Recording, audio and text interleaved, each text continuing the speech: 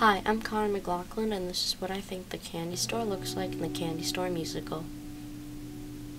For the candy, all I did was I grabbed random plants and blocks and said that they were candy.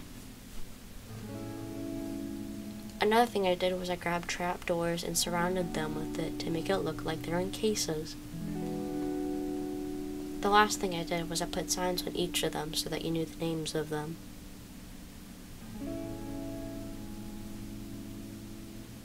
Here's the dog that was a character in the musical.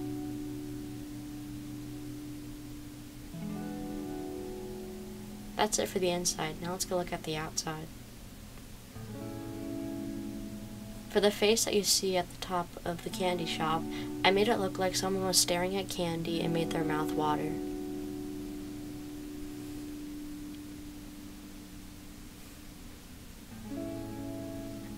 And now my favorite has to be the sign. The sign was a pain to make because of how I had to make all electronics. That's it for my candy shop. I hope you liked the video and liked my creation.